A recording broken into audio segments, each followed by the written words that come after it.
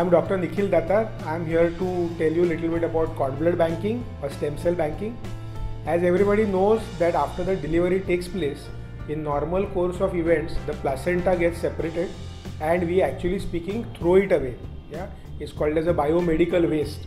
But can you imagine that this placenta and the cord can have some very interesting stem cells which can sometimes be life-saving.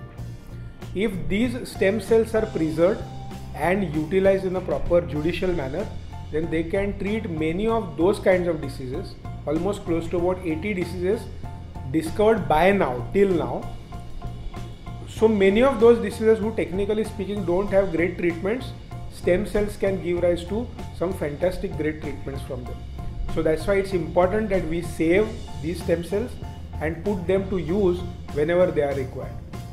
So those kinds of fantasies, the scientific fantasies couple of years back we used to talk about, are not going to remain fantasies, they are going to become realities in coming years too.